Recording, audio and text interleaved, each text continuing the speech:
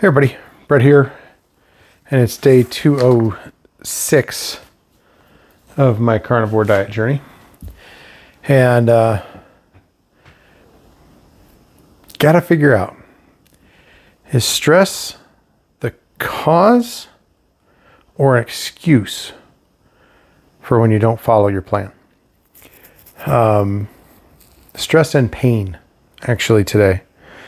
So just been a rough couple of weeks at work. Not that I have a bad job or a terrible job or anything like that. It's just very complicated in trying to effectively do what I need to do and keep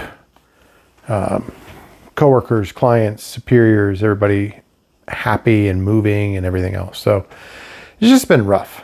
And then today, to kind of put icing on the cake, I had a lot of pain associated with my current medical condition that I'm having surgery for in a couple of weeks, and actually ended up having to leave work for the day. Came home and worked from home. I could not. It was visible that something was wrong. So I had a few people ask me if I was okay, and my answer was, as it always is, yeah, I'm fine, I'm good. And somebody called me on my BS and said, "You're not good. You don't look good. Do you need to leave?" And I said, "Yeah, maybe if it's that visible, maybe I do." So came home and worked from home, and finished out my day. Went up and got a little more color added into my arm. So yeah. So weight this morning, 234.3. So it's up a little bit more. And then today I had intentions of fasting, did not fast.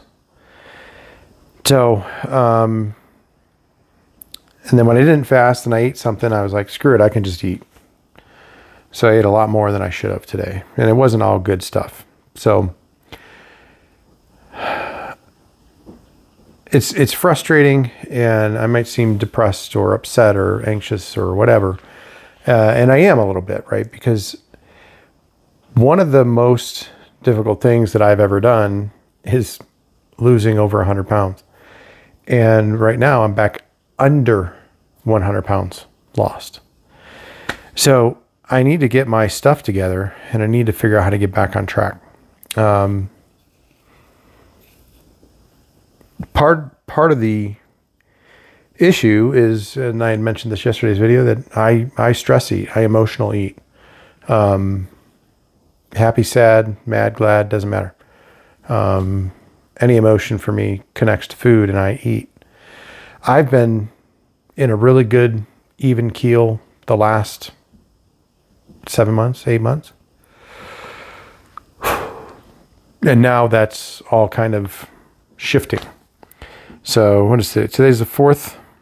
So it's been almost 8 months.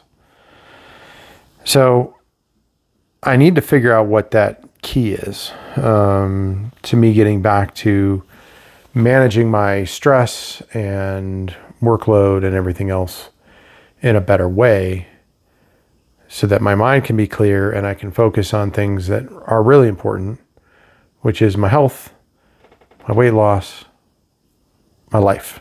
So just a little bit of a depressing day when I really look back on it. So goal will be to not fast tomorrow. Tomorrow's Thursday. I'm going to eat clean all day. I'm going to get up in the morning, and I'm going to make bacon. And I am going to eat my bacon for lunch in the car while I drive to an appointment I have at lunch tomorrow.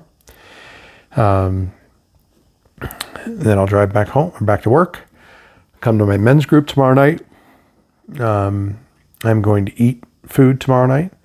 Don't know what it is right now, but I'm going to eat something for dinner and just try and reset, right? Having an off day Monday and then trying to fast on Tuesday didn't work. Stressful day on Tuesday. Stressful day on Wednesday. Didn't work.